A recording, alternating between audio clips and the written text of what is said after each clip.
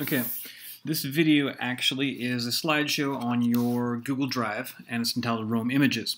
Each one of these little slides has some information about it that I'm going to go over with you right now. Hopefully for the homework assignment you'll be doing next week on Monday, you'll look through the slideshow, and then you'll make 2 or 3 observations to see for all the slides. I'm going to go over what each one of the slides are a little bit there.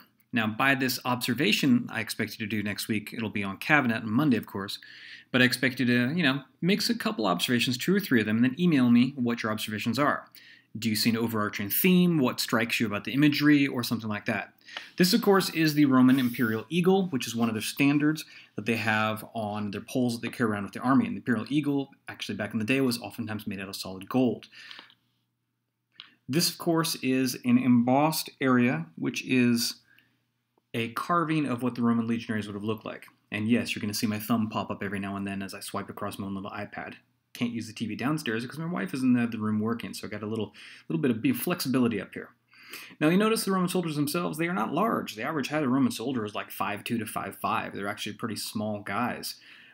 People in the ancient world tended to be pretty small in general compared to the heights of people today. A lot of it was poor nutrition, evolution, things like that. This is a scorpion. Think of it as like a crossbow on steroids. Some people back then actually called them catapults. You could launch a large arrow out of it, and then you could shish kebab people, all right? Or you could actually launch stone balls out of it. Think about big stone cannonballs coming flying towards you. The Romans actually approached the military in a very scientific way and had their own artillery corps as well.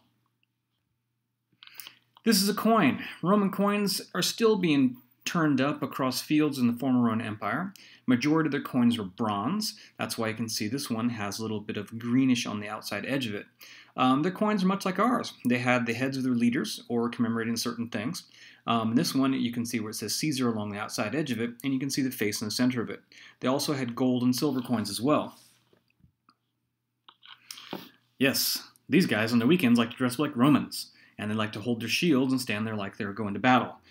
Well, I guess there's better ways and worse ways to spend your weekend, but this gives you kind of a vivid full-color look of what a very small formation called a tetsudo would be. And that tetsudo means tortoise.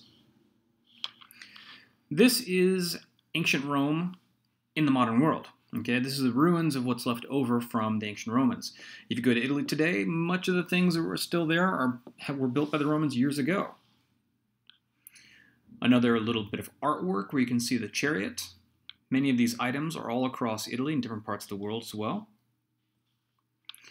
Another coin, you can see the edges aren't quite cut as neat, but you can see a clear imprint of the head of the leader they have there with a crown of some sort on them. An artistic rendition of a gladiator. Gladiatorial combat was huge for the Romans. They used it for a variety of reasons, not only to get rid of political prisoners, to get rid of criminals, to persecute different religious groups, all different sorts of things, as well as entertaining people. Remember, there's no Monday Night Football, okay? There's no basketball, but you could, of course, have the gladiatorial combat in the arenas, and it would draw huge crowds. It was an arena, and you could have a dome pulled across the top of it made out of sailcloth to shade it. They had vendors selling food and drinks. There's all sorts of different things, and it was very similar to the modern arenas that we have today. And this is an onager. An onager is a type of catapult, and it would hurl large balls of stone, rocks, or flaming balls of pitch in order to attack somebody else. Necklaces, artwork, things like this were done clearly and very well by artisans in ancient Rome. And you can see the denting on the top of the jewelry here. The denting is because it's nearly pure gold, so it's so soft you can literally crush it with your fingers. But this is all done by hand without any machine work.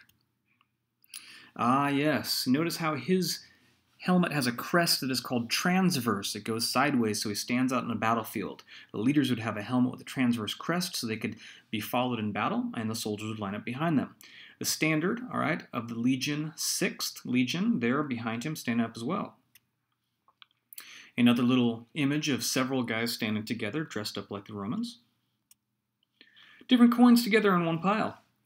You can see them all having different embosses on the top to give the image of either people or gods, goddesses, mythological figures, but mostly leaders. On the back of this one, there's a silver coin, and you can see a ship It's been kind of worn off over the hundreds and hundreds of years, but it's there clearly. Yes, when you're important, you get a big statue of your head, and it stays around. That's called a bust, okay? Artwork, and you can see this guy would be a centurion. He's wearing the skin of a wolf on top of his head because the founding myth about the foundations of Romulus and Remus and being found by a wolf. And if you look in the background there, you can see these guys that are kind of shirtless, all covered in blue tattoos, and they're riding on a chariot. Those are the Celts that the Romans encountered in England. More earrings, very detailed, highly coveted and sought after because of the gold content. This is what it would have looked like in ancient Rome when you were there if it was all restored. Lots of stone, lots of organization, very clean, very neat in some areas. Other areas of that massive city would be filthy, like any den of humanity where you get a lot of people in one area. I'm sure you could smell Rome before you even saw it. A townhouse. You can see there's a little pool there, there's a bench, some artwork on the walls in there. They have a lot of different things kind of going on where you can see what the house would have looked like. More artwork commemorating a chariot race. The Romans loved chariot races. Very, very brutal, very dangerous. Death occurred in almost every race. They actually had chariot gangs called the Reds and the Blues. I do recommend watching Ben-Hur, the old edition, movie that was made with Charlton Heston, where they actually did chariot racing for real. It's an interesting thing. If you search it on YouTube, look up Ben-Hur chariot scene. That'd be a good thing to look at. Okay, gladiators. This one is a mosaic style artwork where they have lots of little stones making an image. This is a gladius. The gladius itself is the main sword of the Roman army. Okay, it's a fairly short weapon.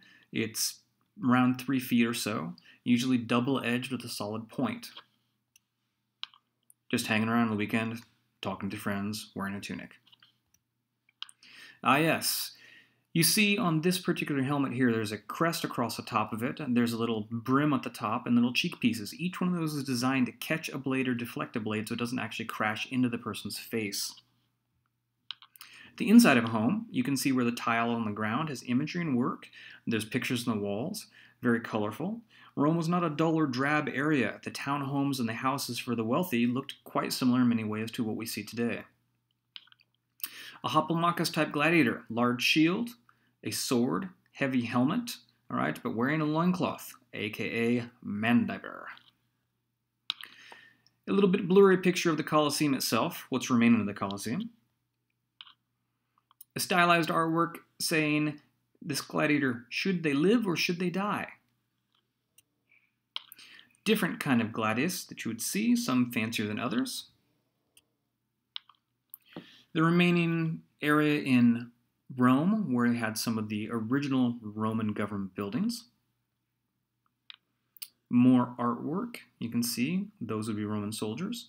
Now their hands are kind of up on the right-hand side because at one point it would have been holding in between each hand there a stylized spear or javelin. Another gladius. A coin. This is Lorica segmentata. Okay, it's kind of what they have for the Roman armor. This one, however, is made out of leather. Real Lorica would be made out of metal, probably steel. This is real Lorica. It's like shoulder pads for playing football, and you would wear it, it would clamp on top, lay over the shoulders, and settle down on top of you. It provides pretty good mobility and pretty good protection. You can see some rust in the back of that picture there, and you can see the leather straps that are holding it all together. This unfortunate person was a victim of Mount Vesuvius. When the volcano erupted and the ash and the dirt and the mud came down, it covered many people. Many of them were lucky enough to have died when the poison gas came out. Odorless and tasteless, they died in their sleep. Other people were covered by the hot exhaust of the mud and things like that coming out of the volcano. And it hardened over them, and there's actually a body inside of that.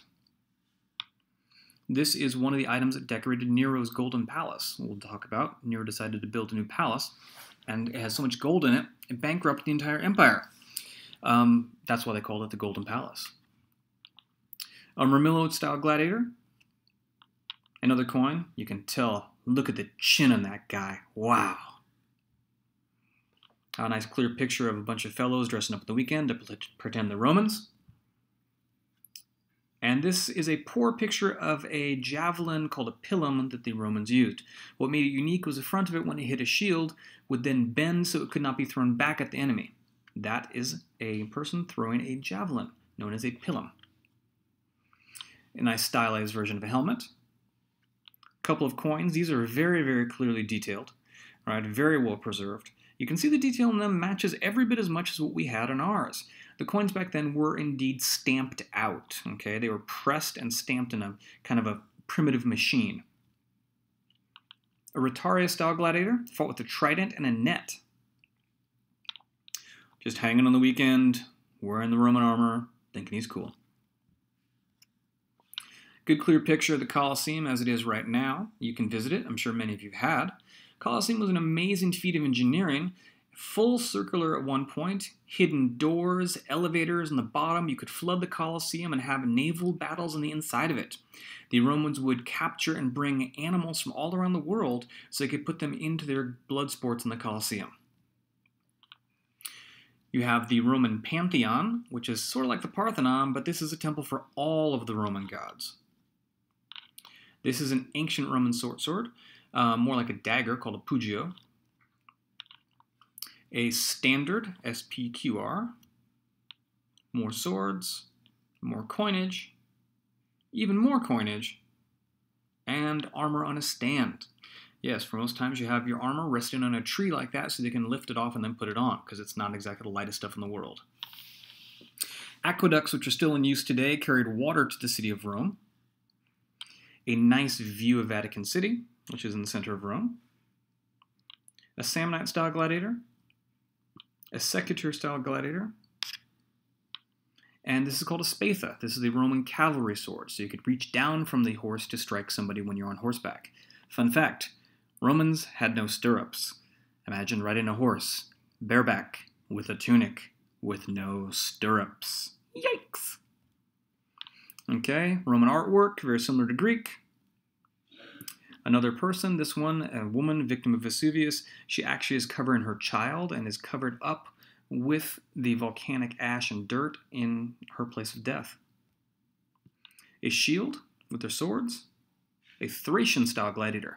Notice the curved blade that they would wield. It was designed to hook behind elbows and joints and kind of rip the tendons up in there. A selection of various weapons. Another type of long dagger. And this actually is a wolf statue, is a reproduction of what was originally made in bronze, showing Romulus and Remus nursing from the wolf that rescued them, hence the mythology of the foundation of Rome.